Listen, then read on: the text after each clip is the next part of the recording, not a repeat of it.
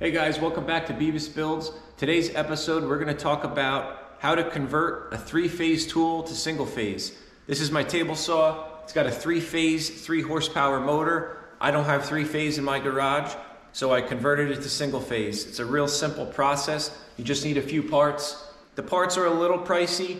This phase converter is about $180. This switch, this is a three-phase switch. It's about 60 bucks, which isn't too bad. So about $240, you can convert your three-phase tool to single phase. So I'm gonna open up these covers, show you how it's wired. It's really simple. I'm not an electrician, but I was able to figure it out with the help of a few friends that are electricians. And again, it's real simple. So let me get this opened up and I'll show you what we got going on.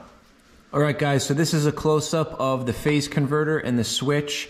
Very simple. Basically in right here is power from my garage power, which is a 220 line, so it's got two hots right here. So it comes in as single phase 220.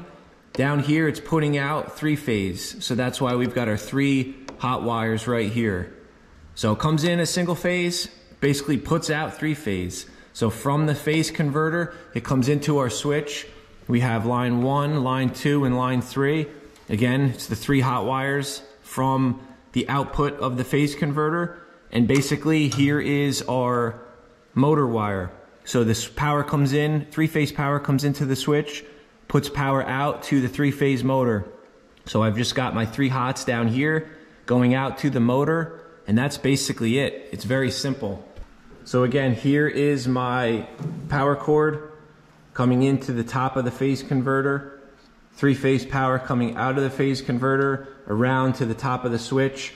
Bottom of the switch comes out to the motor. Again, very simple.